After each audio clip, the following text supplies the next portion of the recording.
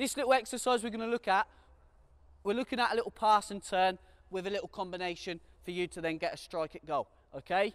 Now, most important is the finish, but at the same time, what we do in between it is just as important, okay? With our quality of our pass, our turn, okay, and working together. Now, we'll just walk through it to start with. All it's going to be, I'm just going to use my hands, okay? So it saves time.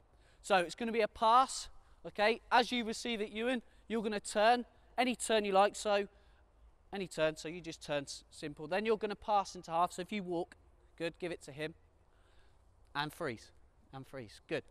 Your start position will be here, okay? So we're going to look at as if it was a cross, okay? So the wide player's got it. I'm being marked by a defender. I'm just going to drop off the mannequin. Good, walk to me. And then you're passing to me, okay? I've put a cone here for you to stand by. And then the striker, all you're going to do is receive it, good touch, take the mannequin on, okay? And hopefully put it into the small goal there. Yep, you follow your pass. So then Ewan, you'd pop yourself on there, Harv, there, Mackenzie. If it goes in, grab the ball, go back to the start, okay? Does that make sense? Okay, when you're ready, off you go. Let's go. Make sure you don't go and they're not watching. Good. Follow your pass. Good. Follow your pass. And then once they've had the shot, the next ball can go. So turn and face, don't pass until they've... Good.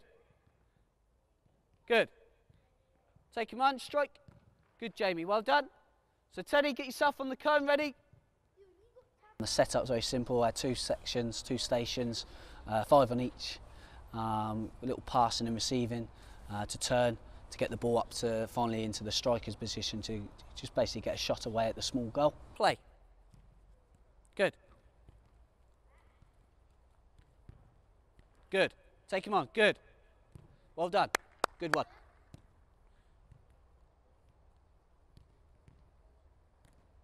Good, like that, Mackenzie. Good. Well done. Take him on. Where are you going with your touches? That's why, Mackenzie. If you have a tighter touch, yeah, and not take your touch to the side, then you wouldn't have missed that, yeah? Your touch has got to go forward to where the goal is. As soon as you go there, what happens to the size of the goal? It gets smaller, and that's why you missed, yeah?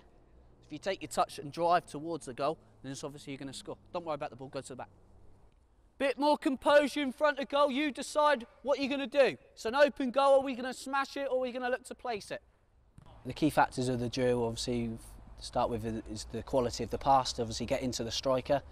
Obviously, you don't want that to break down, otherwise it will become sloppy. Finally, obviously, as to how they receive the turn, finally how they get into the striker, the quality of the pass, how that striker reacts with his movement to receive off the mannequin, and then obviously allowing him to be able to set up with his first touch to get his shot away at goal.